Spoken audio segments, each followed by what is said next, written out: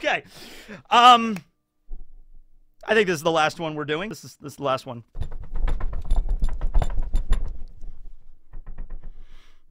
I'm okay. I'm okay, except now I realized after we're done with this, I cease to be. I mean, my future self continues to be. He'll be back in a video. He'll be back from London. He'll be like, hey guys, I'm Tekking 101. I really enjoyed London, but I'm gone. I'm gone. You'll never see this version of me again. Lost to time. It's like the Doctor in his regenerations, you know, going to London, so therefore England in general, you know, he's like do-do-do-do-do-do-do-do-do-do-do-do. It's like when David Tennant, you know, at the end of time, you know, he was like, you know, oh yeah, I might regenerate, but it feels like dying. You know, I'm gone and some new version of me is sauntering off. Isn't that like what life is, really?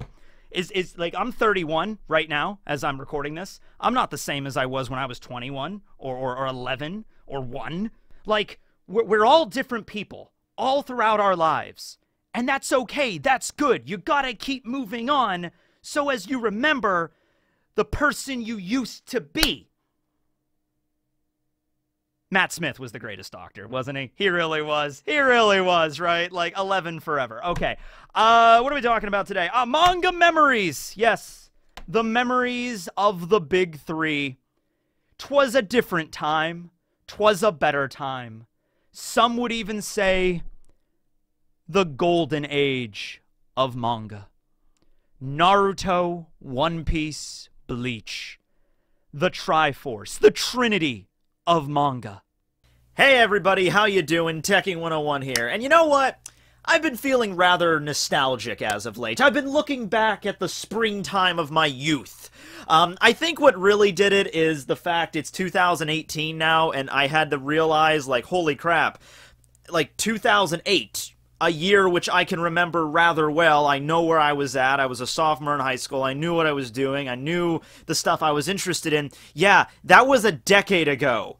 A decade, as in 10 years have passed since 2008, a year I can remember rather well. I'm like, holy crap, I'm getting old. I'm gonna be 25 in a few months. The quarter-life crisis, man. That shit hits you like a freight train. But, yeah, something else I remembered very distinctly about 2008, about my sophomore year in high school, and those halcyon days, is that was the year I discovered, like, Shonen Jump, like, weekly releases of manga. You know, that's when I started reading it, like, every week. Up until that point, it was like, you know, buying the tankobons or reading it in, like, the Shonen Jump magazine, the American release. Back then, the United States actually did have Viz Media put out a trimmed-down version of Shonen Jump, and they sold it in, like, Walmart, and you could buy it in places like that. Discontinued that many years now. It's been just all online. But I remember those, and I still have a few copies of them somewhere, probably buried away in my closet right now. So for this episode of Real Talk, I really wanted to focus on talking about the big three, the original big three when I was growing up. I mean, Shonen Jump's been around since, like, the 1970s, so this is not even close to being, like, the original big three. That would have included, like, probably, like, Lupin the Third and, like, Dragon Ball, like, back in, like, the 70s and the 80s and everything. But, the big three of my generation, I guess I should say, from least popular to most popular, we have Bleach, then we have Naruto, and then we have One Piece. And these were the three that everybody talked about. Even though Bleach was the one I think it was the least popular, like a lot of people criticized it, that was still, people talked about it all the time. These were three very long-running manga in Shonen Jump. Bleach lasted almost 700 chapters. You had Naruto that lasted, I think, about the same. No, I think it ended out at 700, right? No, Naruto ended out right at 700. And then, of course, you have One Piece, which is still, you know, running today in Shonen Jump with nearly 900 chapters. We're getting very close to that. So, I guess I want to talk about how I personally got into each of these series, you know, what the climate was like back then, and this is going to go into a little bit about me discussing the YouTube anime community the way it was back then in, like, the early days. YouTube came around in, like, 2005.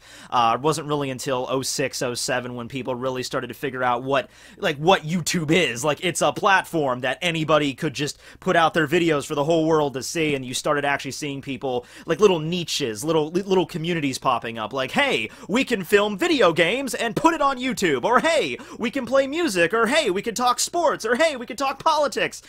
And sure enough, it's like, hey, we can talk about anime and manga and talk about it on the internet. So this is going to be a story about that. So as I stated, in 2008, that's when I discovered, like, the internet. That's when my family first got high-speed internet, I guess I should say. We were using dial-up until that point. I know, freaking Flintstone, right? The weird thing is that really, that's something else I'm kind of trying to, you know, come to grips with, is that most teenagers now probably grew up, you know, they were born, you know, in an era where dial-up internet was, like, right about to die. So, like, a 15-year-old kid right now probably never even had to deal with that. Ever. But, yeah, we got high-speed internet, and I started really reading manga on the internet. Now, up until this point, I was already into Bleach. I began watching Bleach on Adult Swim, I think around 2007. That's when I really got into it, and then the manga, what was going on was the beginning of the Fate Karakura Town arc, so the beginning with the war with Aizen. I think we had just wrapped up the fights with the lieutenants and the, like, the Fraction from Baragon, and now we were getting into the actual battle. All of the captains versus the Espada. That's what we were really getting into. But of course, that wasn't the thing I was really interested in, because right around this time, it was also Ukiura versus Ichigo.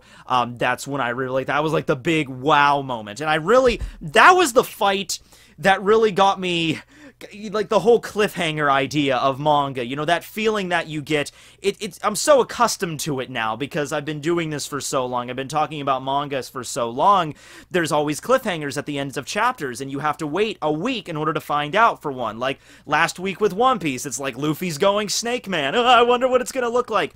The fight between Ichigo and Ukiura was that fight, when, you know, Ukiura raises up his sword and he goes into his resurrection, and you have to wait a week to find out what's gonna happen. And I remember that whole week. I remember having dreams about it. I remember having dreams about how, oh, I wonder if it's going to look like. I remember distinctly having a dream that Ukiura's resurrection was going to look like a giant snake. Of course, it was a bat. That was more of Sung Sung's thing, was snake. But I remember that. I remember feeling the hype train for these series. I wasn't used to that yet. I wasn't used to being like, here's a massive cliffhanger, now next week, and now next week, here's another massive cliffhanger. You know, that whole fight with Ichigo, there was a point where Ichigo got, like, a hole blasted through his chest, and it's like, whoa, is he dead? Gotta find out next week! So that was one, that was a big one. I remember reading manga in the computer lab at my high school. I remember one time one of my teachers came up to me, and she was just like, are you allowed to be reading that stuff? Because she had no idea what it was. I would bring my tankobons to school, and I would read them, and people would ask me, hey, Matt, what are you reading? And I understand they're not going to understand what manga is, so I just said, I'm reading, the best way I could describe it to a muggle, I guess I should say, a manga muggle would be, I'm reading backwards Japanese comic books. I didn't really need to clarify the fact it was read backwards. I just did it to confuse people, and they were like, okay, and then they just kind of walked away. So I'd be reading my manga in school, but a teacher saw me reading manga online once. I remember distinctly, it was the fight between Yamamoto and Aizen. It was when Yamamoto grabbed Aizen and went Ito Kaso and giant explosion, and I'm sitting there reading that, and she's like, you allowed to read that stuff? And I was just like, yep. The other teachers let me do it, and she's like, huh, okay then, and that's how I got away with that. I was an alright kid in high school. I didn't really cause a lot of trouble, so I guess she was like, okay, fine, I guess. It's not porn, so I was like, oh, fine. I remember my friends making fun of me of that. I remember getting distinctly made fun of for reading a chapter of Toriko once. One of my not really friends, he just kind of turned and saw what I was reading, and he was just like, you know, called me some choice names, and then, you know, whatever, went back to talking to his other friend. I'm like, well, whatever, I like the story, and that's all that matters. So Bleach was something that was the manga, because I was already watching the anime. That's like the first manga I hopped on online, you know? So, Naruto is rather interesting. Naruto I watched as an anime when it came out in America, like in Toonami. This was like 2005, I think, that Naruto was released. I watched it for about maybe 2 or 3 years when it was on Toonami. I think Toonami got taken off the air eventually, like in 2008, and after that I stopped kind of watching it. But the problem with that is, you know, I think the anime in America, it ended long before even the time skip occurred. Like, Shippuden was still a long ways away by the time the anime ended in America. There was still some filler arc stuff left before we would even get to Shippuden. Meanwhile, the manga at this point in 2008, they were like balls deep in Naruto's fight against Pain. So I missed a lot of stuff, and that was really the first thing that really taught me the daunting task of binge reading, of getting caught up with a series, because here I am barely on like chapter 250 or whatever. Naruto's already up to like chapter 400 something. I'm like, I got like 200 chapters to read. How am I ever going to get caught up? But nonetheless, even though I didn't have any idea what was going on, I had no idea what was going on with Naruto and his Sage Mode, or I had no idea what was up with Pain and what his abilities were. I had no idea what was up with the other members of the Akatsuki. No idea. But I started reading it, nonetheless. I just dove right into an arc that I knew nothing about, and I still enjoyed it. I enjoyed Naruto, probably Naruto going the Six Tails, Rage Mode against Pain. That was something I did understand. Like, oh, that's the Nine-Tailed Fox, Naruto. Okay, I guess Naruto still has that. That's good to know. And so that was a big moment I remember watching from that. One Piece was another series where I remember I watched it in the 4Kids dub of the anime in the United States. It was on, like, the Fox Box. Remember the Fox Box? But that, of course, ended right after Alabasta. Right after Alabasta, there was the Rainbow Mist, and then Funimation picked it up with Jaya, and, like, I think we made it halfway through Skypiea, and then that's where I stopped watching, because that was the epic. Keep in mind, a high-speed internet, but the internet was still not as great. It's not even close to as great as it is now. So the concept of watching anime, I remember I could do that at school. I remember watching a few episodes of, like, One Piece at school because the internet was better, but I had a hard time watching it at home. But anyway, yeah, with One Piece, it was like Naruto. I had to just dive right in. It was in the middle of Impel Down, and the cool thing is, despite the fact I've skipped over half of Skypiea, Long Ring Long Land, Water 7, Enies Lobby, Thriller Bark, Saba Ondi, Amazon Lily, and now it's like all those arcs I skipped over. Had no idea what was up with the new Straw Hats, Frankie and Brooke. They were completely new characters to me. The character development that occurred between, like, Robin and his lobby, I had no idea. So I started reading Impel Down, but I'll tell you what, Impel Down, to this day, it is still my favorite arc of One Piece. And I'll also tell you something, I think I really lucked out reading that arc for a few reasons. Number one, Luffy was kind of separated from the crew. So it's true, I didn't understand anything about what was going on with Frankie or Brooke, but I didn't really have to understand that because they weren't in that arc.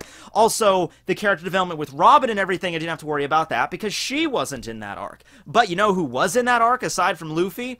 A lot of older characters from earlier on, like Buggy and Mr. 3, and Bon Clay, Mr. 2, and Crocodile and Mr. 1. Those characters I did know about because they were in the 4Kids dub. Granted, the 4Kids dub butchered their characters and made them spout really childish puns and jokes and gave them really crappy voice actors, except for Crocodile. Crocodile had a pretty good 4Kids VA, but I'm like, alright, I'm like skipping over 400 chapters or whatever or some such, but I at least know who these characters are. So they were familiar to me anyway. So, I wouldn't recommend it to somebody. Like, if you want to get started with One Piece, just start reading Impel Down. It'll make perfect sense. That was something that just really clicked for me, given what parts of the story I've read already. Of course, I eventually did go back and I watched the Funimation anime, kind of filled out the gaps there, and it took a while. It took a long time. I've heard people binge reading One Piece, getting all caught up with the series in like a few days or a few weeks. You know what? If you want to subject yourself to that, if you think you can tolerate that, go for it. But I really took my time with it. It probably took me the better part of a year before I was entirely caught up with everything, because I really wanted to go back and rewatch things from 4Kids, because 4Kids did a crappy job, so I wanted to watch the Funimation version. They skipped over arcs like Little Garden and the Laboon arc. I wanted to really find out what was happening with that. It probably took me, honestly, over a year to get completely caught up with everything. But eventually I did, and now I'm reviewing it all weekly on my YouTube channel, and I regret nothing. So as for the YouTube community back then, man, I remember the person I remember watching that got me into the whole concept of manga reviewing and getting in, like, oh, I just read the chapter of a manga, I want to see what other people are talking about, because I'm hyped for it. I want to see if other people are hyped for it. That was the Insane Game Freak. He was a guy on YouTube. I'm sure he's still doing, I know for a fact he's still doing stuff. He's still on YouTube. I don't know if he does manga reviews anymore, but that's the guy that kind of I remember watching, and it was just, keep in mind, this was before HD cameras were prevalent. Nowadays, the name of the game is HD. You gotta have have at least an HD camera, or else like you're just kind of like you're like pushed off to the side. But back then in like 2009, 2010ish, you know, they weren't like super easy to come across. They weren't like easy, you know, like affordable. Not a lot of people had them. So I remember the Insane Game Freaks videos. They were just a guy in his bedroom. I remember it was rather poorly lit, and he was just talking about chapters, and I'm thinking, this is cool.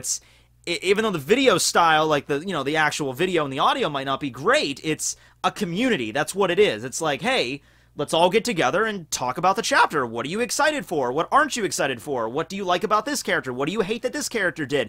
That was kind of my first introduction to that.